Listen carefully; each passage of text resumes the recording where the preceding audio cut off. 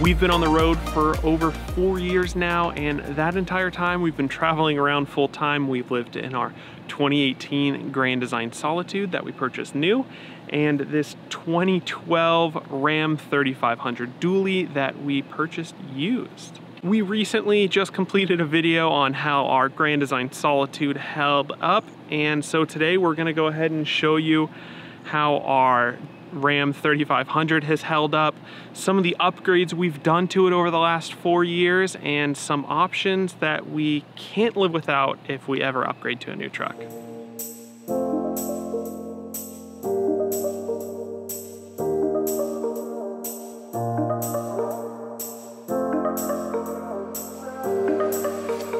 We ended up purchasing a 2012 Ram for two simple reasons. We couldn't stomach the price of a brand new dually diesel 4x4 truck with all the options we wanted. We did go sit in them, they were very nice. We also didn't want to deal with DEF, and so 2012 happens to be the last year that Rams did not require DEF. We still do have all the other emission systems on this truck. Not having to deal with DEF meant that we had one less cost that we'd have to pay for. So overall, DEF isn't a huge problem. When we first started out though, we figured one less expense was better. The three main areas that we want to focus on are the places where we think upgrades and options make the most sense, and that is heat reduction. It's always good to keep as much heat out of your truck as possible, especially when you're towing heavy like we are. Comfort, because you're gonna spend a lot of time on the road in this thing. And then ease of maintenance, because you're putting so many miles on it, and towing really heavy, you're gonna have increased maintenance, so making that as easy as possible is always a good bet. And so let's start with heat reduction, because those are some of the first upgrades that we did. Our first heat reduction upgrade is actually here on the rear differential. Since this thing is putting out most of its power from the rear drive wheels, that's where you're going to see most of the heat buildup, especially when you're starting off going kind of slow or going up grades, and if you have lots of weight behind it like we do. So we actually put a Mag High-Tech rear differential cover on here, and so what it does is it actually replaces the cover that is there, and it does two amazing things for us.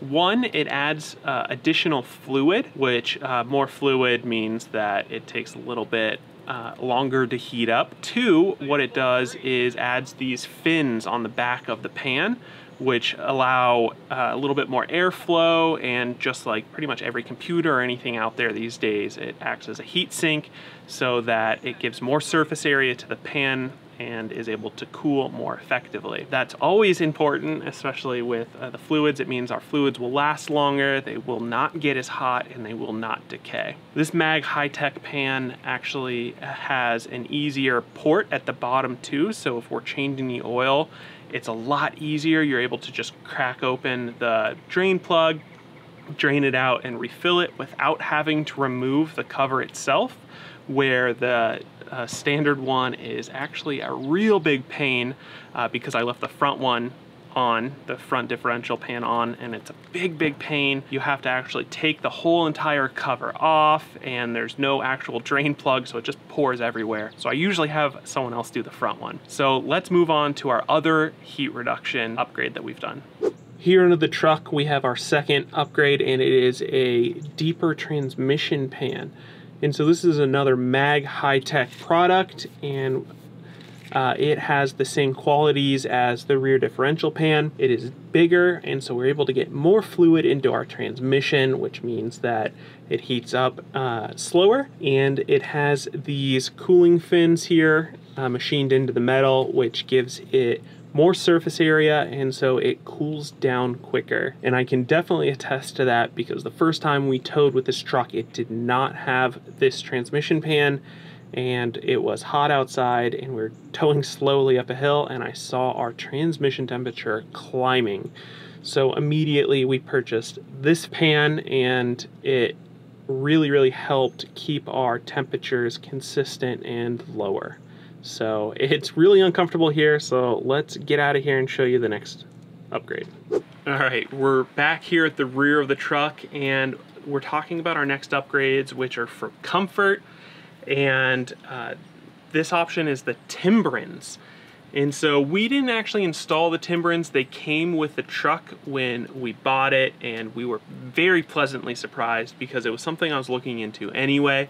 And what Timbrins are they're kind of similar to airbags. They're additional little helper springs. They're made out of really thick rubber. When the truck is not under load, it doesn't do anything. It doesn't increase the suspension, doesn't make it more stiff if you're driving down the road. But when it does go under load, the Timbrins compress down and provide a little bit of extra stability and support and help keep that trailer level as you're going down the road. And so I really like it. I had considered airbags, and just the actual maintenance of keeping airbags up, keeping them filled, and then letting air out if we were not towing, and just that whole thing was just a headache I didn't want to deal with. And so I'm happy we have the Timbrins, and it makes for a very, very comfortable ride when towing.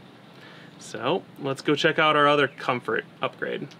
Up here in the front is the next option slash upgrade that I don't think I could ever have a car or truck without, especially one that we're driving long distances. Previous to living our life on the road and traveling 300 plus miles or 200 plus miles every week, I don't think you could have paid me $1 million to say that I would do that, because road trips, although fun, you would always get so uncomfortable. But what I learned in this truck, an option that came in the Laramie package, was a cooled seat. So a seat cooler, huge upgrade, and I think it's a requirement for me for any future truck. I don't know if Ray necessarily agrees, but for me, after an hour or two being in the truck, if I don't have the seat cooler on, I'm uncomfortable, I'm fidgety, and I want to get off the road. But having the seat cooler on, we've pulled 500, almost 600 miles in a single day, no problem. And a little pro tip: if you turn your seat cooler on, which is just a little fan, and then put your AC on and turn it to feet, it will then pump cool air up, and it's a whole different experience. That's enough of comfort upgrades and options. Let's head over and I'll show you some of the ease of maintenance upgrades we've done. As far as maintenance goes, we like to do as much maintenance as we can ourselves. It's a lot easier since we're out on the road and we never know where we're gonna be when the maintenance schedule is ready to be done. And it's just another decision you have to make of finding someone that you could trust to do it on the road and all of that. We have a trusted mechanic back home that we usually get back to once a year during the holidays. And so we have him do a lot of the stuff that we don't wanna do. But we do a lot of maintenance ourselves, including oil changes, which is where making maintenance easier. We have put our first upgrade, and that's the Fumamoto valve, which is an amazing upgrade.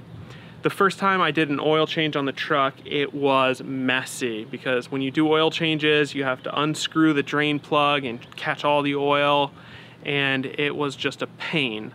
But after that, I installed the Fumamoto valve, and what it does is replaces your drain plug with a pepcock valve, where you can just literally open it and drain it directly into your oil pan. It even has barbed fittings, so if you want to put a hose on that and drain it further away from under your truck, you can do that. For me, I found out right off the bat that I needed a larger container, first off, because of the sheer amount of oil that this truck has, and that I like to drain it straight in there and not have this oily hose that I'll have to deal with. To deal with the huge amount of oil that we have to deal with in this truck, I actually purchased a 5-gallon bucket, and it's just a standard bucket you can get at any home improvement store out there. But the thing that I got special was this Gamma Seal lid that allows me to keep the oil in here and keep it spill free. It snaps on the top here and has this nice liquid safe O-ring and seal to keep everything in here and not all over the place. That is one of our tool recommendations. Another tool recommendation I have for changing the oil and making it easier is actually Lynx levelers. This is something that we have for our RV and we use all the time, but these Lynx levelers have a dual use in our household, and we use them if we want to raise the front of the truck so I can get under there easier while we're doing maintenance. And so we have about 30 Lynx levelers. We started out with a single 10-pack, but after our second week on the road, if you've never seen that video where our trailer almost rolled off them because we didn't have enough, we purchased 2 additional sets, and so we found that 30 works great for us in all areas, for the trailer and for the truck. And the new purchase we just recently got was this hydraulic bottle jack. Previously, I'd always used the jack that came with the truck, and it was okay. But this is a 12-ton jack, and I'm really excited to use it. It's a lot easier. So these are my oil change upgrades. It makes it a breeze to do oil changes. I can do them anywhere across the country and not spill a single drop of oil. Next up, in terms of making maintenance easier, is the trusty Viair. You know, we absolutely love this thing. We got this quickly after being on the road, and we use it all the time to make sure that our tires are up to pressure, so we get even wear on them and we don't actually have to replace them as often. We also have a airbag on our hitch that we have to check the air pressure and make sure that it's up there, so we get that extra little bit of suspension travel there. But overall, having onboard air is a lifesaver. It makes maintenance so easy, not having to go find somewhere that can air up the tires, not having to find a gas station or anything like that. And last but not least, in terms of tools, is sockets. So 2 big important things for us is a torque wrench. This is a Craftsman torque wrench that we got, and it is a big 250 foot-pound torque wrench because this truck has some bolts that require 250 foot-pounds. We actually just had to upgrade this. Because of that, our previous torque wrench that we got from Harbor Freight was like 150 pounds. Because of the truck, we just upgraded to 250, and this thing is nice, solid, Craftsman heavy duty. And then my favorite, something that I had never had before in my life, but I have used this more on the road than I thought I ever would have, and it's a simple breaker bar. So if you don't know what a breaker bar is, it's just like a socket wrench, except for it doesn't have that ratcheting feature that most socket wrenches have. So it gives you pretty much just a long piece of metal that you can use physics to get that extra little torque in there and really get bolts unstuck. This is, I don't know, maybe a 2.5 foot breaker bar, and I really love this thing. It helped us out recently getting some stuck bolts off the RV. And of course, a toolbox, or a place to put all these tools. We organize our small tools into this Craftsman toolbox here, so we can keep all of our sockets and wrenches and everything in our small and contained in an easy to know place. And then we put all of this stuff in our toolbox in the bed of the truck. That's a recent upgrade we've made, and it is a lifesaver for us. Having all the tools in the truck gets the weight out of the RV, and this toolbox that we picked up actually sits below the bed rails, so in the future when we add a tonneau cover, it'll just go right over the toolbox and keep everything nice, clean, and concealed in the bed of the truck. And that wraps up our upgrades, modifications, and options that we recommend and have to reduce the heat, reduce the maintenance, and increase your comfort on the road for a Ram truck. Overall, our truck has held up incredibly well. Pretty much the only problems we've had are really just aesthetic problems. You know, we did hit a traffic cone and a deer, and so had to get our side panel rebuilt by Ray's dad, who is an absolute craftsman when it comes to popping out dents or rebuilding the body of a car. So if you want to see those videos, go check them out. And the only other thing that we've seen that has been an issue, which isn't really that big of one, is that my seat has started to wear out a little bit because we have put so much time and miles on it. Our truck is currently at 163,000 miles, and we got it just over 70,000. And so we've put almost 100,000 miles on it in the last 4 years. So that'll tell you how much we use this truck. We definitely use it as a truck and we don't baby it, but we do make sure to keep up on maintenance and try to make sure she is looking pretty. So overall, I completely recommend Ram trucks and we love ours. Look for a link in the description for all the products and upgrades that we mentioned in this video. Don't forget to like and subscribe to join the Getaway gang. We'll see you next time. Bye guys. New to us, 2018 Grand Designs. New to us means you bought it used. New, okay. Just to let you know, yeah. That's fine. Oh, it was new when we bought it. It was new to us. It's just, that makes it sound like we bought it used. All right, that's fine. Okay. I understand the confusion. Okay. I'm also right though. No, you're not. Okay, fine. We've lived in our 2018 Grand Design Solitude. You didn't like that? Assembled. Yeah. 2012 Dodge Ram. And people are gonna get mad when I say Dodge Ram. Yep. It's still a Dodge Ram. It was just a... So the three main areas of focus that we want to focus on, the areas you want to focus on. The focus areas. Focus points. Yes. I mean, where do you want me to put my hand? No. Okay. Back. Wait, over this way. Wait, a little bit that way.